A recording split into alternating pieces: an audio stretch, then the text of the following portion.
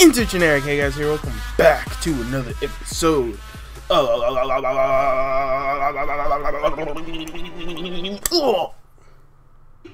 the Smash Talk.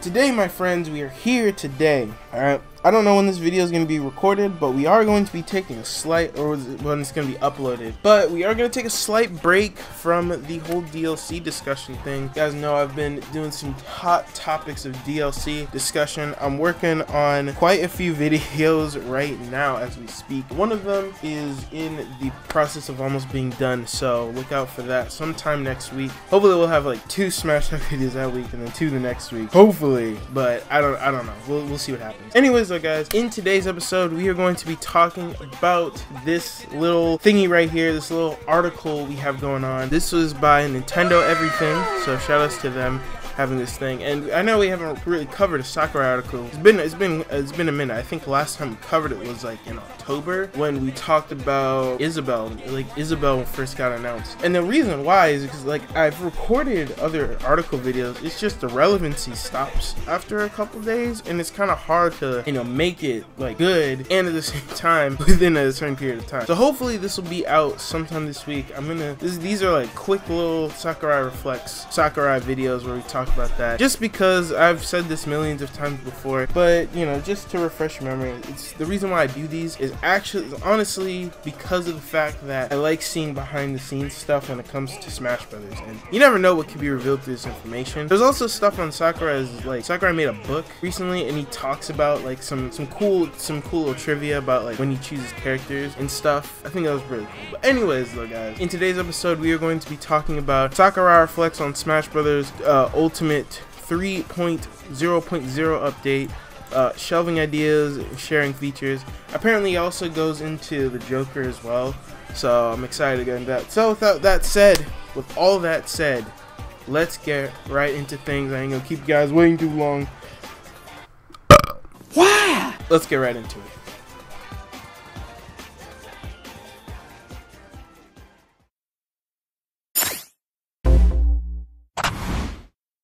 Okay, so we have Sakurai reflects on Smash Bros. Ultimate 3.0.0 update, shelving ideas, sharing features. Posted on May 18, 2019. Shoutouts to my boy Brian, and also, like I said, shoutouts to Nintendo Everything. So let's get right into it. Super Smash Bros. Director Masahiro Sakurai returned to Famitsu this week with one of his regular columns. Some of his recent pieces, Sheed. The hell is Sheed, bro? Hold on. We're doing this. What the hell does Sheed mean? A few moments later. Past particle of shy? Really? That's an actual thing. What the hell? Okay, alright.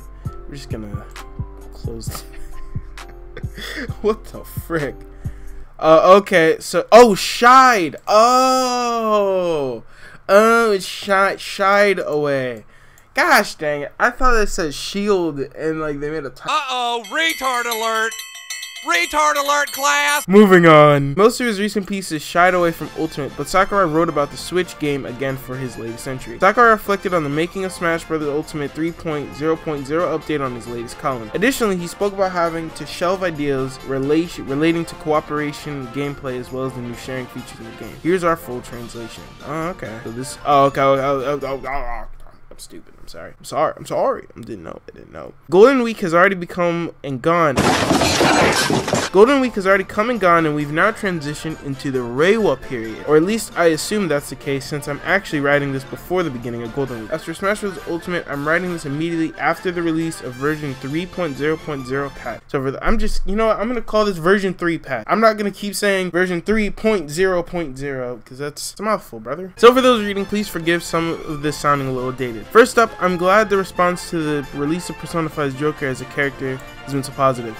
I just realized this is Sakurai talking. Alright, let's get into it. First up, I'm glad the response to the release of Persona 5's Joker as a character has been so positive.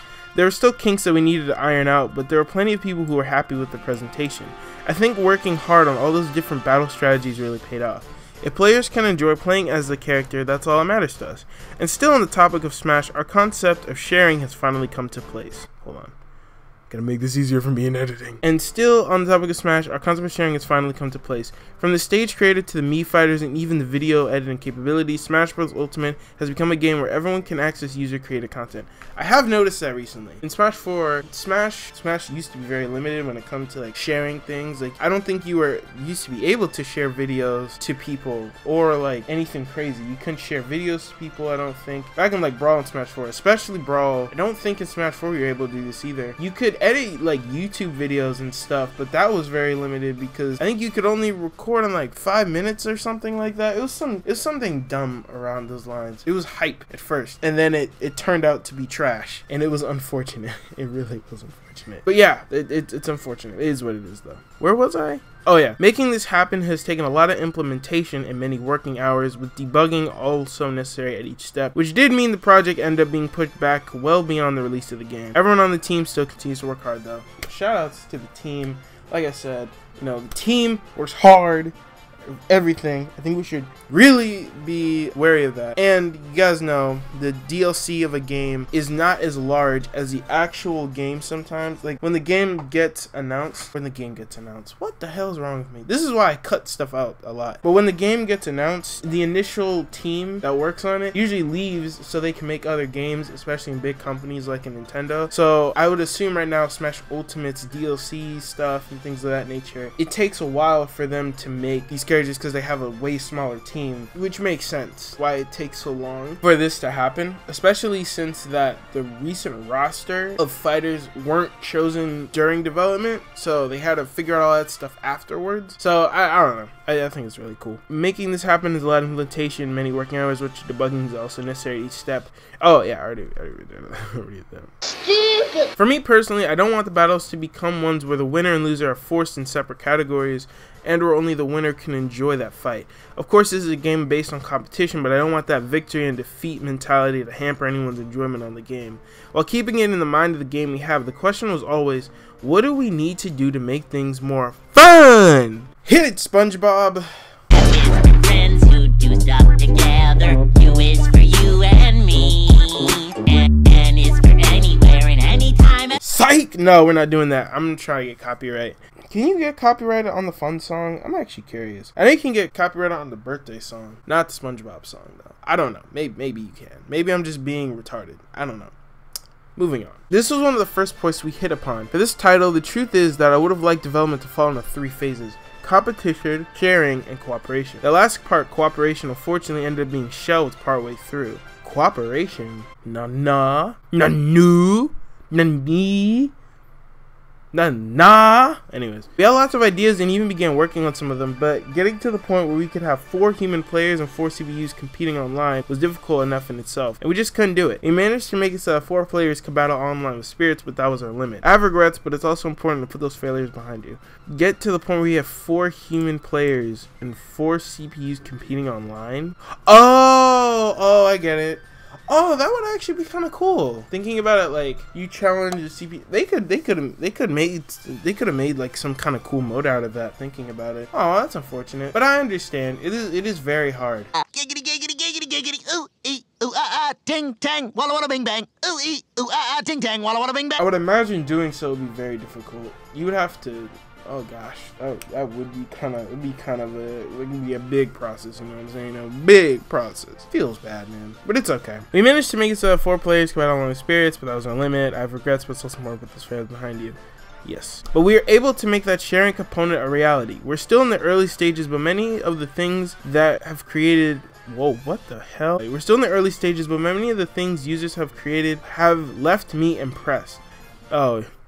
Yeah, it's left me impressed too with the amazing creativity of people sometimes, you know? Like, I gotta admit, man, like, you got degenerates out there. You all have impressed me. Like, you all have actually impressed me. I am supremely impressed with how much you have impressed me. Oh, God, man. What the hell? Even today, we had a test battle at lunchtime, and I downloaded a few of the user-created stages that took my fancy. That was really fun. Playing around with the stage formula can lead to many in-game accidents, and what's really refreshing to see. Some of them had us laughing our heads off. Oh god. God, oh god, oh god. Notice how Sakurai said laughing our heads off, not laughing, not lamowing. They were laughing my head off. They were lamhoing. They were not lamowing, they were lahoing for surezies. I'll continue reading, I'm sorry. While there are plenty of stages that don't lend themselves to a fair fight, they definitely suit those raucous. Oh god. Alright, this is gonna just be the episode of dictionary looking up. Raucous. Raucous. Making or constituting a disturbingly harsh and loud noise. It's like screeching. Oh. Oh my.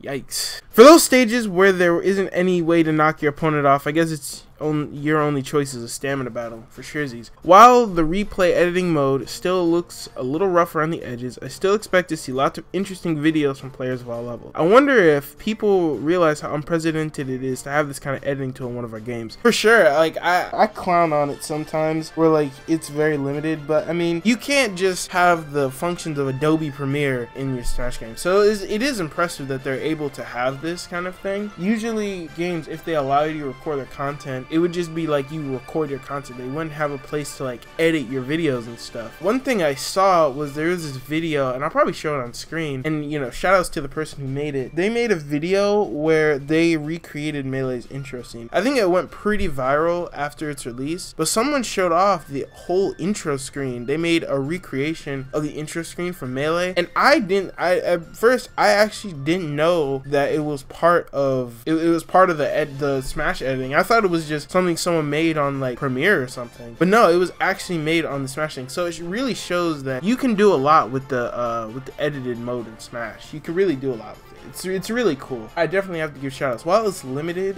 it's a huge step in the right direction. It's really cool. So yeah, it kind of helps the creativity of people. And I was thinking maybe I would do a video, like having a series where I go through some of this stuff, like a showcase thing, where I just like showcase everything. I have like a 10-minute segment on something. I don't know. Well, that's behind the scenes work. You're talking about this now. Anyways, let's go ahead and move on. While we call it UGC, user-generated content, the truth is that the term is more nuanced than simply unrestricted content users create. Just allowing the user to do whatever they like doesn't always work. Guys, I just woke up 2 hours ago. Don't roast me too hard. Also, for example, the reason for the one line limit of text in edited videos is not a tech limitation, but a problem of adherence to regulation. Sometimes words can cause difficulties, so the main thing for me is that players can enjoy our game while we continue to adhere to those public order rules and regulations. Oh yeah, you know, just in case someone, you know, someone ain't typing in, what was it? Wasn't it gripping and squirting and squirting and gripping and squirting and gripping and long digging that pussy till it's squirting and farting, squirting and farting, squirting and farting. I want you guys to know that video made me very uncomfortable. Anyways, moving forward. The reason we are able to open up the playing field to users is exactly because of that independent spirit. I look forward to seeing that endless potential for myself as part of our sharing phase. It's really cool. I really like the replay editing mode. I think they did a really good job. I can't believe I'm saying this, but I actually think it did a really good job with the stage builder this time. I think we finally have a stage builder that's not trash. Now, Brawls was better than Smash 4's. No, Smash 4's was not that good in the slightest. Brawls was not that good, but it wasn't as bad as Smash 4's. Smash 4's was very limited. This one is, since the Switch is has like a proper thing for it. I know the gamepad is kind of there as well, but the Switch is like, I don't know. The Switch is more geared towards that kind of like drawing stuff on there. I don't know. I think it was pretty cool. So yeah, I definitely think the stage builder is dope. I think sharing it to people is dope because then you get to share with them online and stuff. I think that's really cool. So with that being said, my dudes, it is what it is. This is the end of the article. Yes, it is. Yes, it is. Yes, it is. Yes, it is. Yes, it is. So that was pretty interesting. How I feel about all this Joker and Smash. You don't really talk about Joker as much as I thought he did. But yeah, I think it was pretty cool. I think it's pretty cool. It's interesting how they were supposed to have a cooperation feature like some cooperation features. I'm assuming what they mean is like online. I believe that's what they mean, is kind of just the online stuff, and like they have the sharing people. They're working on the sharing part now. Obviously the competition stuff is there with Elite Smash and like the other version as well. And then you have cooperation, which isn't really there unless you're doing something like Smash with another person. You're going online and you're versing other people, but even then that's still competition. Cooperation, I'm assuming, like I said, what they mean is like, I know I'm being stupid here, but I think what they mean by cooperation is just cooperation between all the people online versus like CPUs. Like they have like some local CPU battle or something. I don't know, like a local CPU. Oh, Bowser has raided the thing. You must defeat Bowser with Mario. Compete with other people, and they choose like Luigi and Peach. I don't know, something along those lines, I guess. What would be really cool is if they had like every week. I'm not saying they have to do this. I'm not saying that at all. But I think what would be cool is if they had something like, oh, every week they would have some sort of battle. They would have some sort of like event matches. Since event matches aren't in Smash 4, they would have that in Ultimate instead. And instead of it being like, oh, you complete the event matches, you have other people complete event matches online. So you have like the double, like say, oh, Mario and Didi have raided the castle. You must take them out. You have a couple days to do so, and you have to play as Mario or Kirby. You gotta find a Mario player and then you cooperate with them to defeat like the Day-to-Day and Bowser or something along those lines, like something like that. Very simple, but I think it would be really cool. Maybe this will foreshadow what happens in the next Smash, since Sakurai wasn't able to do it on this one. Who knows? Maybe someone will take that up. I think it's a really cool idea, and it puts a spin on event matches. And I would like event matches to return, honestly. But yeah, I think that is about it with this article. Not anything crazy. Like I said, the cooperation stuff was really cool, and Sakurai he's basically talking about everything that was revealed in version 3, the stage builder, event match, stage builder, Joker, and then also the editing mode, and how he's implementing sharing online to be a feature on here now, and probably gonna do that in the future when he releases the next character. We don't know. Yeah, that's kind of my. Alright guys, so with all that being said, I'm gonna go ahead and get up out of here. Thank you guys so much for watching. Okay, thank you guys so much for watching. The next video will come out hopefully soon. I apologize if it doesn't, but it should come out soon. Don't want to keep you out too long, and plus I don't want to edit for too long. But yeah, so I will catch y'all in the next episode. Thank you guys so much for watching. If you guys like this episode and want to see what else is on the grill, you guys check out this whole playlist to the series in the description below. And of course, make sure to like, comment, and subscribe if you guys want more Super Smash Bros. Ultimate on your plate. With all that being said, I'm gonna get up out of here. Tell me what you guys thought of this article in the comment section below. What you guys think of all this stuffy stuff. With all that being said, you can put your spatulas on now, but keep it till on our Baconators. Peace.